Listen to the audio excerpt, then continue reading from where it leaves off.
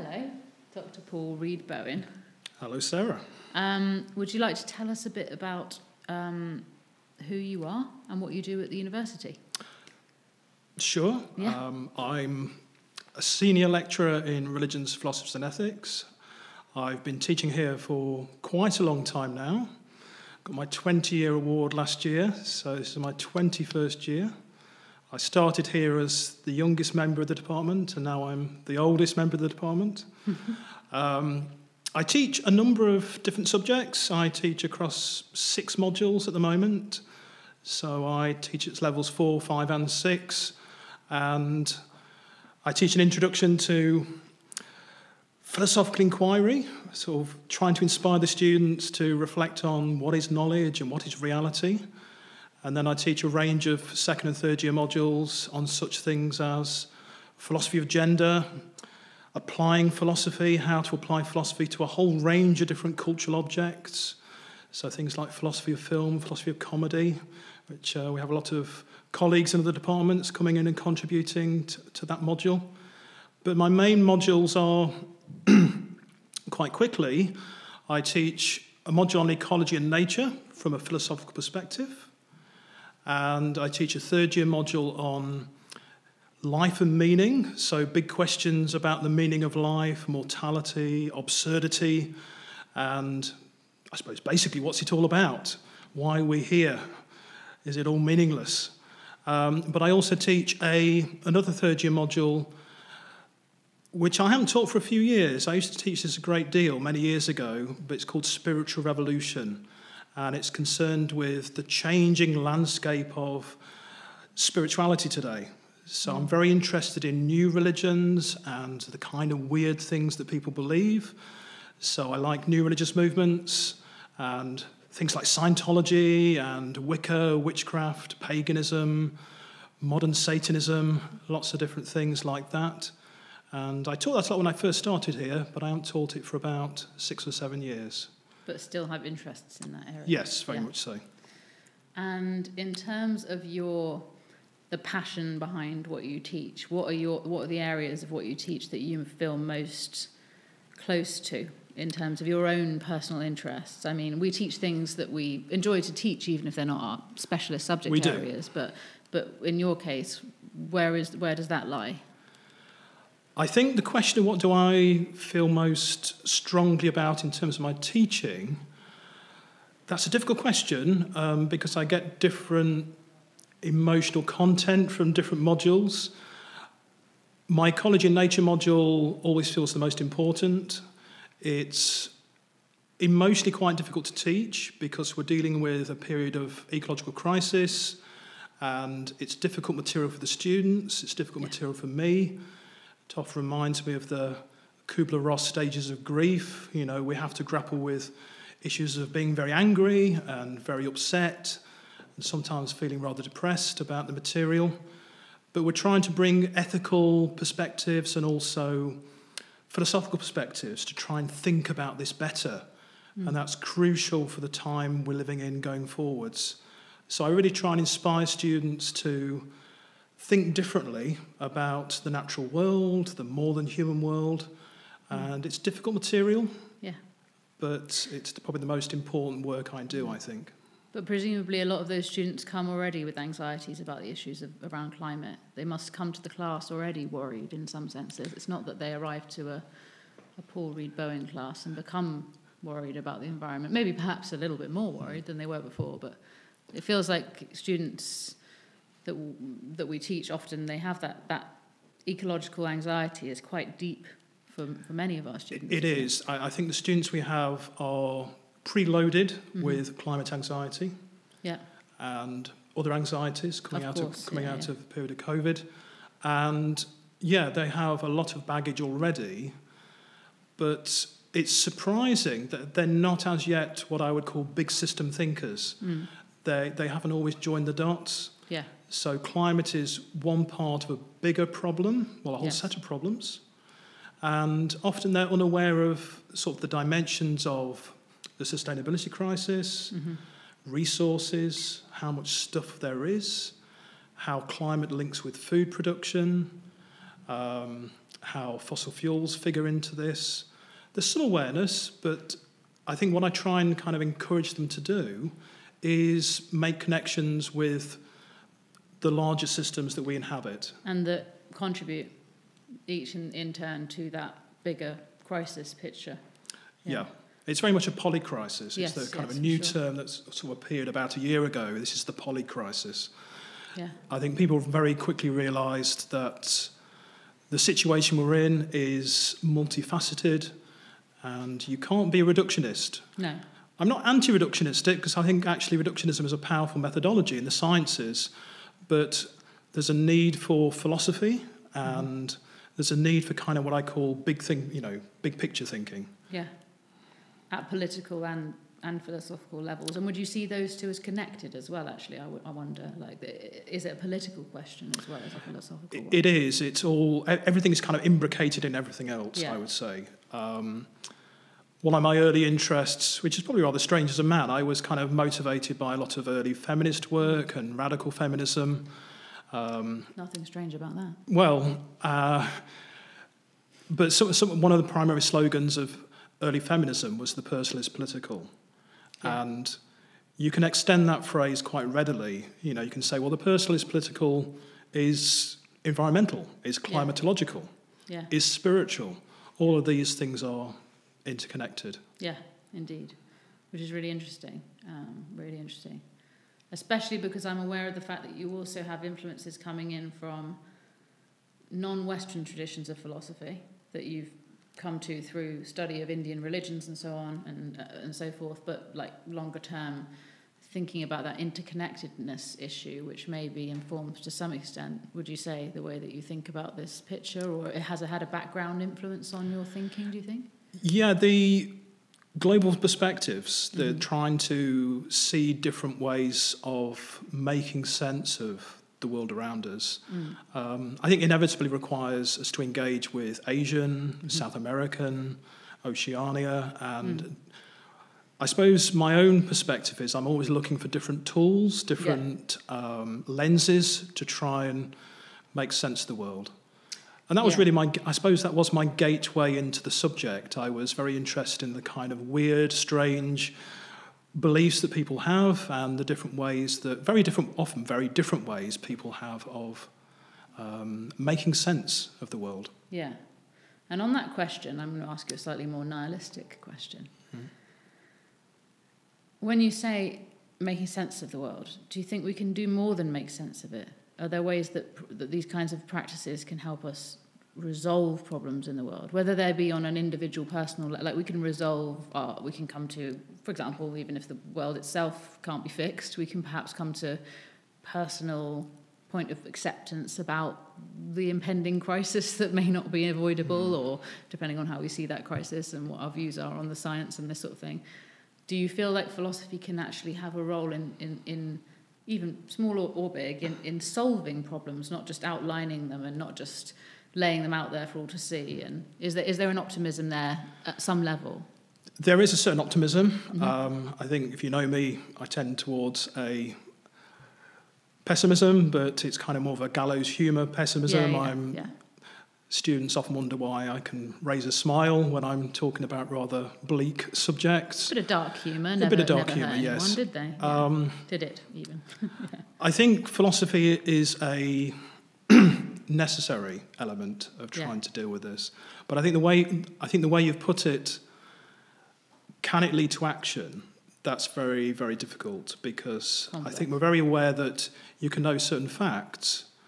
You can know the facts of the matter, but that doesn't necessarily motivate appropriate action. So again, it's reductive to think that one thing can be one piece of the puzzle. You need a bigger picture that philosophy can be involved in. It's part of a whole. It is, and you'll find philosophy tries to make sense of this. You get what's called the is-ought gap in ethics. Something may be the case, but then what you ought to do is a rather different matter. Yeah, and we can all wake up in the morning knowing what we ought to do. It doesn't mean we do it, as we know. And as most people who've encountered issues with the climate crisis know, that we all could do better, couldn't we, in terms of the things that we buy. And to be fair, I'm not that convinced by individual consumerism being the main problem. I think it's larger scale issues and political level issues. But that's not really relevant here. But we all, none of us lives a life of. Yes, and it's also kind of a point that Nietzsche makes.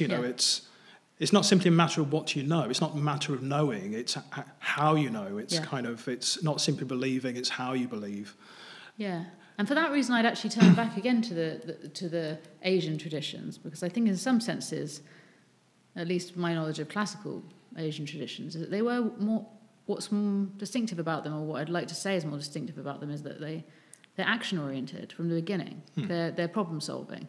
A supervisor of mine who's like very huge in the area of study of both Japanese and Chinese culture would always make a sort of blunt comparison between ancient Greek philosophy, and he would say if an ancient Greek philosopher came across an item and it was unknown to them, they would say, "What is it?" And if an ancient Chinese philosopher came across an item, they'd say, "How do we eat it?" Yes. Right, that there would be this kind of automatic pragmatism to the philosophy itself. So do you feel like the way that we've set up philosophy potentially leads to that gap between philosophy and action? Or is there something going on there with the way that we do philosophy? It's certainly something about the way Western philosophy has been defined. Or traditionally, at least, yeah. And I think that's part of its relationship with Western religion. Mm-hmm. It's something we often in the past we used to teach this to religious studies students.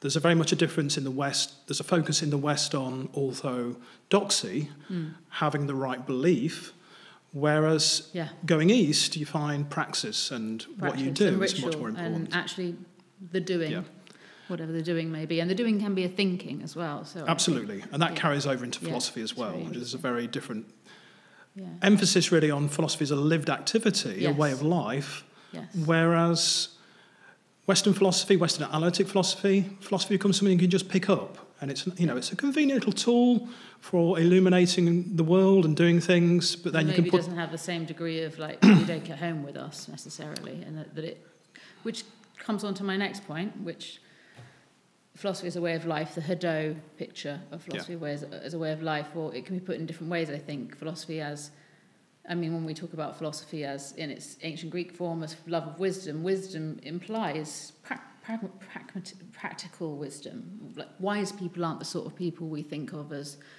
knowing lots of things but bumping into doors all the time, are they? They're the sorts of people who manage to get around the world in a way that is wise. It's something more pragmatic to that view even in ancient Greece. And so connecting that to your own biography and how you developed as a philosopher, as a thinker, as a teacher. Let's go back a bit maybe and talk first. How did you come to studying philosophy or studying in the first place in higher education? Let's ask that question first, especially for students or potential students that might be watching or listening. Where do you come from? And if you don't mind answering that question, and how did you get to the point where you decided you wanted to study and then study philosophy? Okay. Where do I come from and how did I get into philosophy or higher education? Good question. Yeah. I don't tend to talk about that too much, but I'm quite happy to. If you're happy to. I am, yes. My route into academia was non-typical. Yeah. I'm a first generation of my family to go into the university. Yeah. I was quite lazy at school. Mm-hmm. I think I got through on natural ability until A-levels. I relate to that story. And then it caught up with me, and I didn't do very well at A-levels. Mm-hmm. And I didn't know what I wanted to do. All I knew was I didn't want to go to university. Mm-hmm. So I left university with a couple of poor, low-level A-levels. Or like I say high school, but that's the sort of US English. But you left secondary school. I did, yes. Okay. Yeah. Sorry. And I didn't know what I wanted to do. Yeah. So I effectively drifted for about 8 or 9 years. When you say drifted? I did different things. Interesting drifting, I imagine. Took an easy option. I worked with my father for 7 or 8 years in the building trade. So I was a plasterer and a labourer. But also I did some clerical work, some office work as well. So did different things. But at the same time, I was reading lots of strange things in my spare time. So you were a reader? I was a reader. Yeah. I read French philosophy. I read Simone de Beauvoir, which was very interesting, reading de Beauvoir in the evening and then working on the building site during the day. You get this strange split consciousness. And also, an interesting story. Yeah, but I was also reading Gnosticism, Yeah. occultism, Hinduism, Buddhism, Taoism.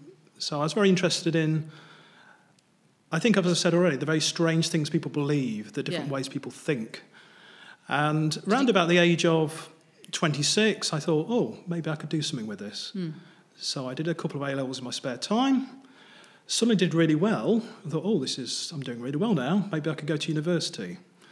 And I did so. I went to Mid Wales. I went to Lampeter University of Wales. Great university. I visited it. Yeah, I did religious studies and philosophy. Loved it. Felt inspired, passionate for what I was doing. Went on to do a master's degree at the same university in feminist theology. Very because I was interesting. really interested in gender and goddesses. And that seemed the right thing to do at the time. Yeah.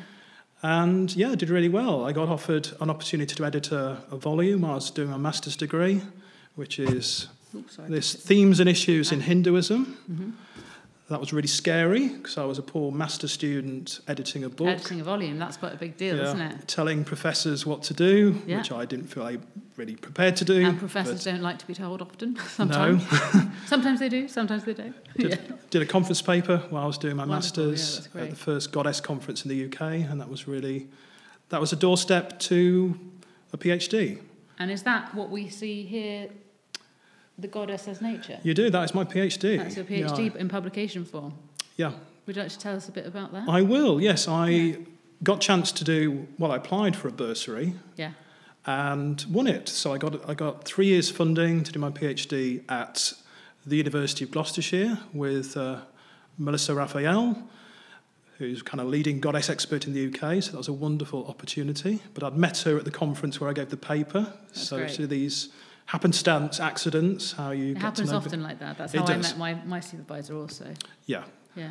And the book itself was bringing together lots of my interests that had been percolating for probably about a decade. So it brought together an interest in feminism, an interest in goddesses, but also an interest in gender, the kind of gender of the divine. And it was a nice opportunity really to kind of try and unify a whole set of interests I had. And it was centred around what we might call feminist paganism and what's called theology. So not theology, but theology, which is discourse about the goddess rather than discourse about God. Right, yeah. And it like was... in the same Andrew category of the language connection. Yeah, you can also have theology, which is many gods. So the theoi is, polytheism. But theology was this thing I was working on, and it was an attempt really to try and unify the beliefs of the goddess movement, which was always very suspicious of philosophy. It saw philosophy as something rather patriarchal, masculinist, and, kind of doing violence to the world. So I was very worried about what I was doing. I had this ethical dilemma throughout my PhD about whether a man should be doing this, should I be writing the theology, and also should I be doing something very patriarchal, trying to impose categories on it. If we can't have male feminists, then feminism might not go very far. No. That's what I would always say. So I worried about that for a long time, and I think I wrote some articles about it, this kind of methodological concern or reflexivity. Yeah. And I suppose I eventually came to the conclusion that I was both my gender was really a problem, but also a resource for my feminism. So it's that notion of the pharmacon, it's both cure and poison. My gender was a problem, but it was also a resource. And I think that's the same when we think about, for example, in contemporary context, thinking about race, right? Yeah. If only people who aren't white spend any of their time thinking and talking about and discussing issues surrounding race and racism, there's a problem there. There's a big problem. Yeah. It's not helpful to those communities or supporting of them at all. So the work Goddess as Nature is the thing I'm probably most well known for. Yeah. It's the thing I get emails about occasionally and get invited to things. And you say it was percolating for a long time, which seems to be good always in my experience of books. The longer they percolate, the more they turn into things that we feel like we really must write. There's a tendency in academia to feel like you must write a book, publish a book, but the longer we have to kind of figure out what that book should be. It's a very specific decision to make, different from an article. You can write an article on a relatively small Absolutely. thing, I think there's a very strong argument for slow scholarship. Slow scholarship, yeah. And quality versus quantity, right? Yes, that kind of excuses my low output of publications. Not at all, though, really. But I think it's about it's a quality issue, right? And it's also about if the academic world pushes us to publish things for the sake of publishing them, then what we get is a lot of naff stuff where people are saying things that they don't really need to say. Whereas, this was advice given to me by my supervisor when I thought about turning my PhD into a book, and I think I probably could have got a contract, and I just sort of, I was uncomfortable about it because I wasn't that happy with the PhD work, and I was keen to move on to something else. But also they said to me, look, don't write a book until you must. And I felt that was really good advice. Like, until you feel like you've got something to say. Yes. That's worthy of a book-length study. And for that reason, I've generally, and also philosophy has moved in the direction of more discursive article-type writing and so on and so forth. I think it's good for students to realise that. I think students have a certain pressure that comes with assessments, but they also have to learn they can explore ideas. Yeah. While at university, that's their free space to pursue ideas that interest them. I think a lot of the reading I did at university was things that weren't prescribed. No. I just explored the library. I was reading things that weren't on any of my modules. I was reading Baudrillard, and I was reading, strange ideas about cultural studies and media studies. So I think... And learning to learn is partly about that, isn't it? And also you curate your own degree in some senses, don't you? Because I was very interested. I did have a strong interest in content of philosophy. I went to a wonderful uni and I had a great experience there, but there was nobody teaching anything that was again, I'm going to do it in scare quotes because it's a slightly problematic terminology, but that wasn't Western. And I was fascinated by by Chinese and Japanese thinking, and that meant going to the library and reading those things. And I felt like, those skills translated. I'd learned, obviously I didn't know enough about the background and the context and the culture, and those are all things that came later, but just those skills of learning that I'd learned in those other courses were giving me an opportunity to understand and think about these new resources and going outside the box, I suppose. Absolutely. I always tell students that they should seize this window of time, this period of time, this 3 years, just to explore and, try on different ways of looking at the world, new values, and, just explore ideas. That's where that's what I think philosophy is about, really. It's about exploring concepts and trying to feel your way. It's very effective as well. Feel your way through different ways of thinking. Yeah, for sure. And in terms of your current projects, what are your most recent or perhaps percolating or in progress projects? My current project is another example of slow scholarship because it's something that I've been working on now for rather horrifyingly 12, 13 years.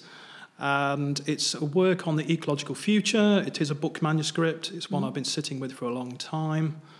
Sometimes I think, who am I writing this for? One of those academic worries. But it's a project about... Will there be an earth left by the time? Precisely. By the time we get to publish it? Yes, let's hope. Hopefully there will be. I'm sure there will be. Not because I'm expecting you to take too long, but there's problems with the earth. We know that. But it's a mixture of philosophy, narrative, but also science. So it's what we sometimes call this transdisciplinary. It's bringing different disciplines together and trying to do something creative with them. Partly it's a bit of futurism. I'm speculating inevitably about the future and not able to say anything with certainty, but I'm talking and trying to theorise the trajectory we're on and the long-term future and a lot of the material, political, religious trends that are unfolding. So it's really kind of a work of ecological philosophy. Which is interesting because new information is coming in all the time.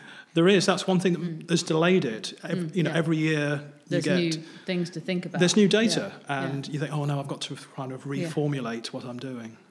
Understandably, yeah. I think where some of my thinking is now, though, it's very much about what we sometimes in philosophy call ontology. I'm interested in different ways of understanding the forces at work in the world. So I'm very interested in kind of different notions of agency. And this links in with different ideas about ancient animism. Who do we co-inhabit the world with? Many indigenous peoples think this is just, well, tree people, river people, fox people, hedgehog people, as one of my lecturers used to talk about. But also today, we live in a world where there are kind of monstrous agencies. And that's something I wrote a few papers out quite recently. I'm very interested in the notion that corporations, cities, nations, also media networks, energy assemblages, we live in a world where there are forces at work that have their own capacity to change the world, and we just co-inhabit with them. We're not in control.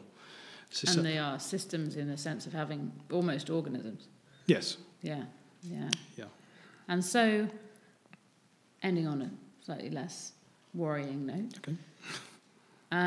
If you're talking to students maybe thinking about studying at university or studying with us already, or no, actually maybe let's talk to students who are thinking about studying at university and thinking about studying philosophy. What would your advice be in terms of like choosing where they go, or how to think about what they might want to do, or is there something about Bath Spa that you would want to tell them, or do you have any sort of comments about the kinds of choices they might be wanting to make and the kinds of priorities they might want to have in this current period in time? Because I think it's important for us to be very aware of the fact that all the students that are thinking about going to university are worried about the same kinds of problems that you're talking about today, about the ecological crisis and about the poly crisis, about issues about jobs, about issues about the crisis of the cost of living, and all those things combined together that are very overwhelming, especially for young people.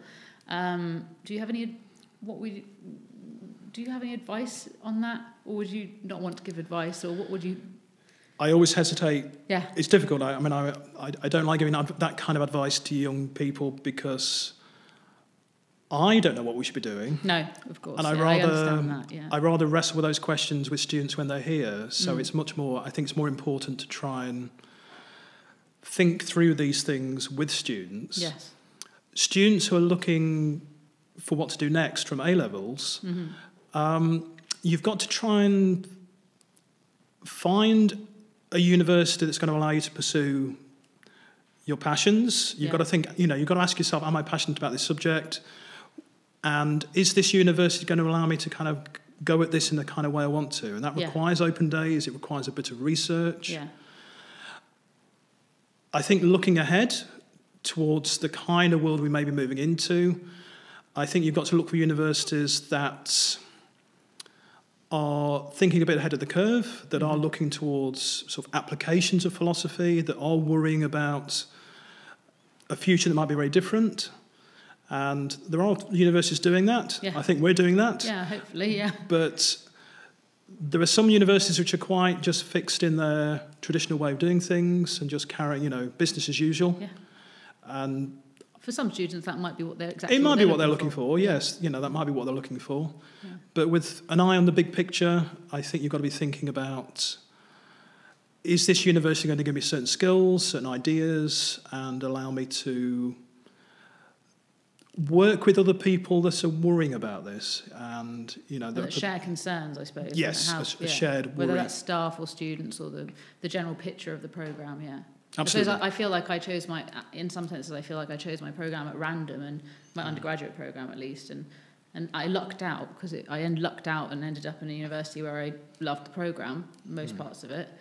But yeah, it does seem very valuable to actually look at what the programme is and who the people are that will be potentially teaching me, and think about how much I'm going to enjoy that and what I'm going to get out of that. And that seems like maybe it's not advice; it's just sort of a suggestion. No, I'm probably not best placed to do this because I was 27 when I went to university, and I did quite a lot of research, and I thought, what's going to be the right university for me? And did lots of open days. And I was quite happy with where I ended up. It was quite a little isolated university in mid Wales, and that suited me. And it had a strong department with courses that I knew I was looking for. So you were better prepared in that sense? I was better prepared. I was more of a point somewhere on the map and hope that it goes well. And it did. So I was happy with that undergraduate choice, but almost by accident, I think. But I'll pretend I was really well researched and I looked into it in lots of detail. Not the most concentrated student, wasn't sure about university at the same time. Anyway, it's been really lovely talking to you. I'm sure we'll talk again. And thank you for telling us about the work that you're doing and have been doing and the teaching that you do here.